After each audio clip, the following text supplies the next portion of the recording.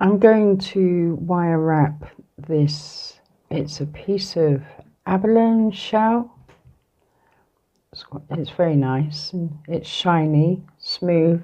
This will be, and there's no holes in it, so this will be quite difficult to wire wrap.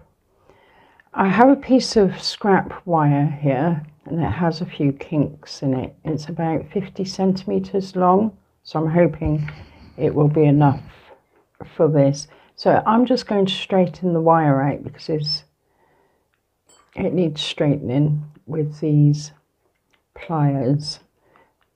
And you just pop the wire between the plier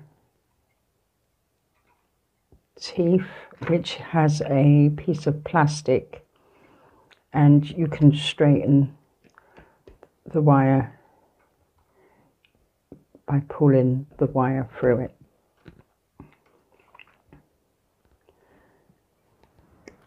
Okay, so then you're going to need some wire cutters, some flat-nosed pliers that are smooth so you don't scratch your wire, and some round nose pliers. So find the center of your wire, just fold it in half.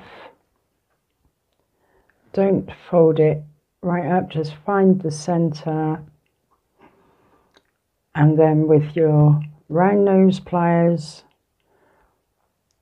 we're going to wrap the wire around 3 times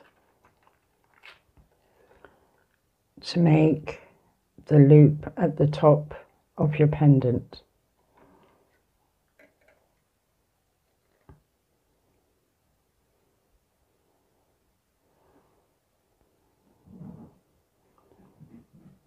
It's not focusing very well. Get this to focus.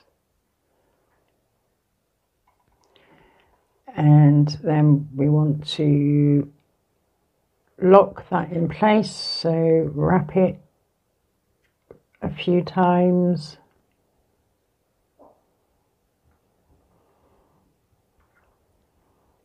And then we have the loop.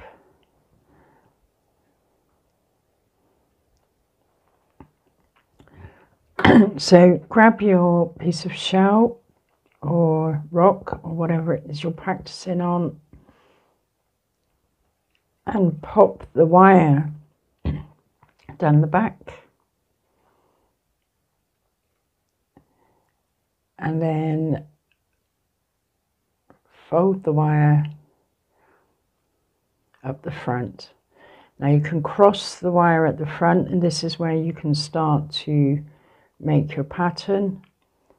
So we can hug the wires together, so just wrap them around each other, and there you can start to make a spiral.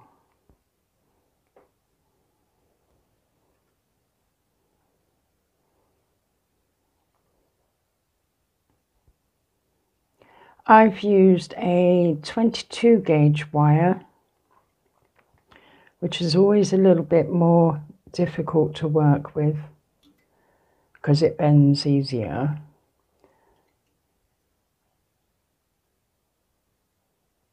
And sometimes I just allow the wire to fit where it wants to go, so there's no planning.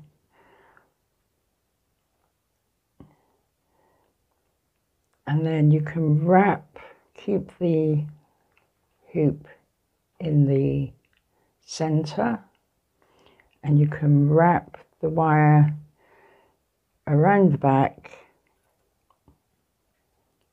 and then lock it in place by wrapping it around the hoop. And you can do the same with the second wire, or you can bring the second wire around the front and lock that, and then you can wrap the two together.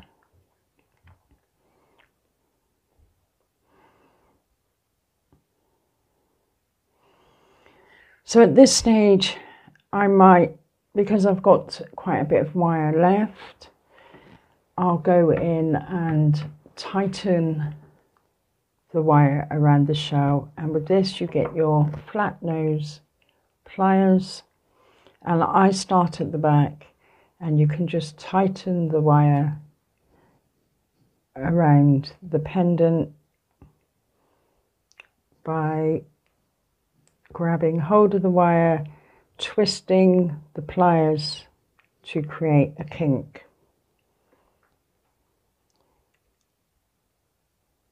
And again, twist it to create a kink. And that has tightened it up, but it's still a little bit loose, so I'll come on the front, and this can create quite nice little designs on your pendant. Now with the bits I have left, I can then bring it down the front, and I can create a bit more of a design. You need to go careful here because you can end up with a floppy bit on the end, so I'll bring that up over the back. So I've just put a few little curves in that bit, and I'll bring it up the back and again wrap it around the hoop at the top. Now I need to make sure that this is not going to flop off the end, so again I'll go in the back and just tighten that up to keep it secure.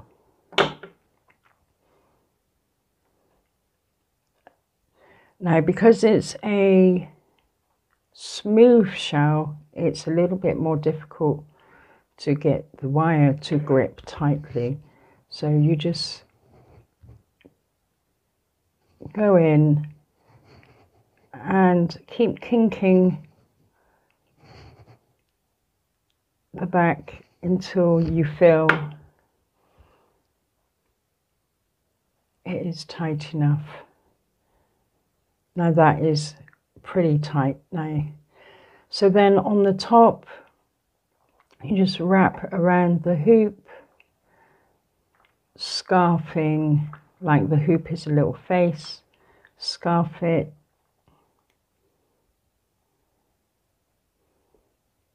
and then around the back you can snip it off halfway across the face. Make sure it's halfway, and then you can push the ends inside the face with your flat nose pliers. And this is a tricky bit, but you get used to it.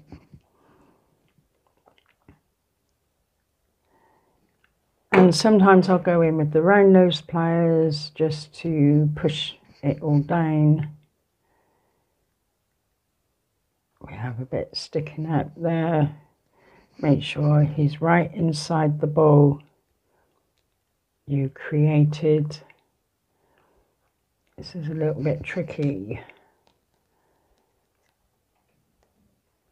And I think that's done. Make sure there's no sharp bits. And there you have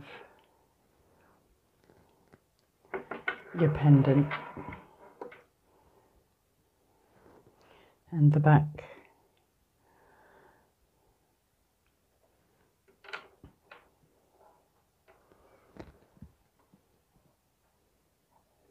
I hope that was helpful.